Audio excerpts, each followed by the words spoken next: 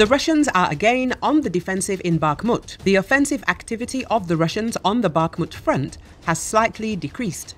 Ukrainian defenders control the outskirts of the city in the Litak area. Hanna Malia, Deputy Minister of Defense, wrote it on Telegram. The activity of the enemy's offensive operations on the Bakhmut front has somewhat decreased. However, the number of attacks is consistently high. In the city of Bakhmut, fighting has decreased.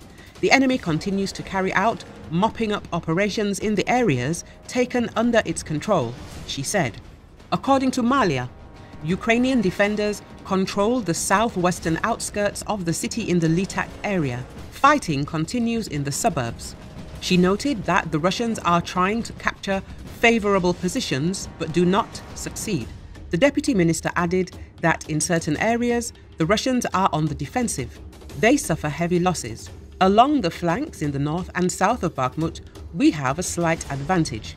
Bakhmut has been almost completely destroyed by Russian attacks, but the defense forces continue to hold positions in the southwestern part of the city, said Serhiy Cherevati, spokesman for the eastern group of the Ukrainian armed forces. Russian invaders are carrying out mopping up operations in the captured areas in Bakhmut, while the struggle for the dominant heights on the flanks, the north and the south of the suburbs, continues.